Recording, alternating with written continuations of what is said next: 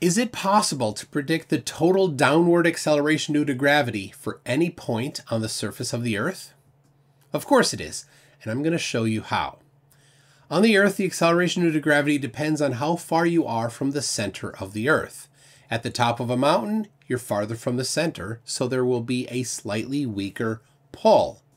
Also, centrifugal force due to the rotation of the Earth reduces the total downward pull, and this is maximized near the equator. This is why the total pull varies all over the Earth. These variations have been measured for decades with precise measurements from instruments called gravimeters. The standard they use is called the International Gravity Standardization Net of 1971, or IGSN 71 for short. The National Oceanic and Atmospheric Administration, called NOAA, has a large collection of measurements on their website for download.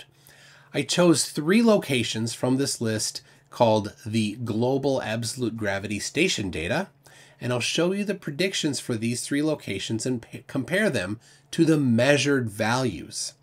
I also have a spreadsheet with all the data and calculations linked in the YouTube description. I will use a process that has just 2 steps and uses basic algebra with no trigonometry. This is not the most rigorous method, but the results are very good. The first location I'm going to examine is Kauai, Hawaii. It's near a radar observatory partway up the mountain. The coordinates are 22 degrees, 7 minutes 34 seconds north latitude, and 159 degrees 40 minutes 5.6 degrees west longitude, and the elevation is 1,130 meters. First, we calculate the acceleration due to gravity only. We start with the well-known law of gravitational attraction, F equals g m1 m2 over r squared, where g is the gravitational constant, m1 is the mass of the Earth, m2 is the mass of an object near the Earth, and r is the distance between the centers of mass of the 2 objects. But we want acceleration, not force, so we need to use the second law of motion, F equals ma, where F is the force applied, m is the mass of the object, and a is the acceleration. We can substitute for F in the first equation. m2 is the mass of the object being acted upon, which is m on the other side. This means they cancel, giving a equals g m1 over r squared. I use g and the mass of the Earth from the measurements done at the University of Washington in Seattle by Jens Gundlach and Stefan Merkowitz. The link to this is in the description. Now we need r, the distance to the center of the Earth. For this we use the WGS-84 ellipsoid and the elevation above sea level of the station. These are both calculated on the distance to the center of the Earth website. The URL to this site is in the description. Input the latitude, longitude, and the elevation. Disable adjust for geoid, and the distance to the center of the Earth is 6,376,225.1 meters. We will also use this speed of point in a minute. We can plug in the values to the first equation and we get a value of 9.804,07084 meters per second squared. This is the predicted downward acceleration due to just the mass of the Earth and the distance from the center. Next, we need to subtract the acceleration due to centrifugal force. This equation is pretty simple. A equals v squared over r, where a is the acceleration away from the center, v is the tangential velocity, and r is the distance from the center of rotation.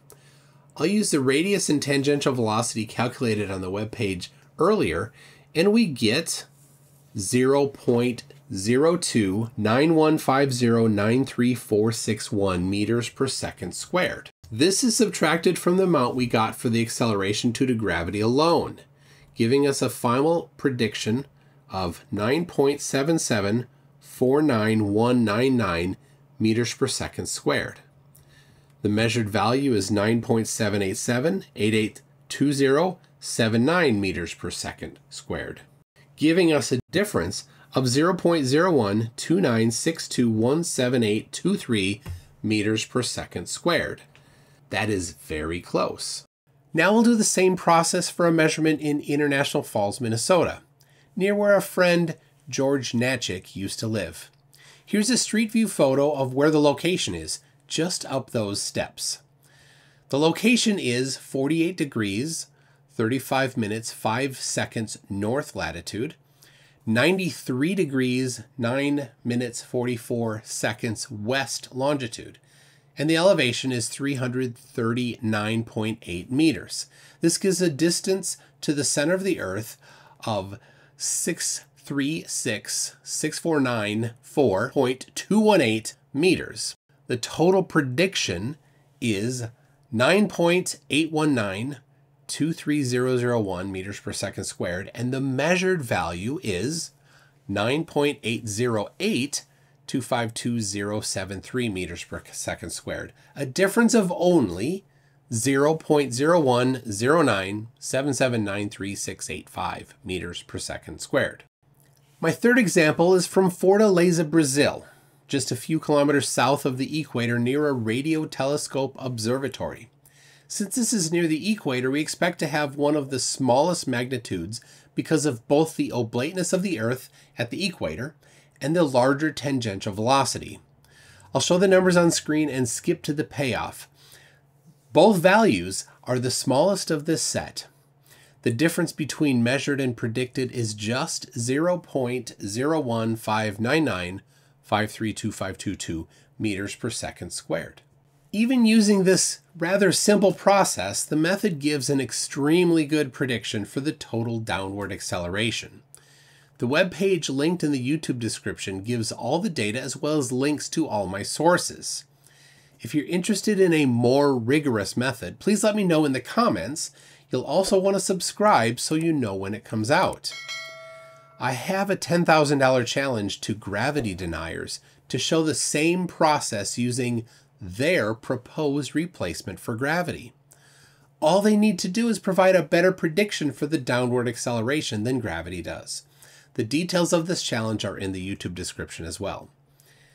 Anyone claiming that something else causes the downward acceleration but cannot show a similar process to what I did here for their proposed replacement, they're simply wrong. If you run into a gravity denier, please send them this challenge or the $10,000 challenge video. I found that they instantly change the topic because they are completely unable to provide any evidence for their claims.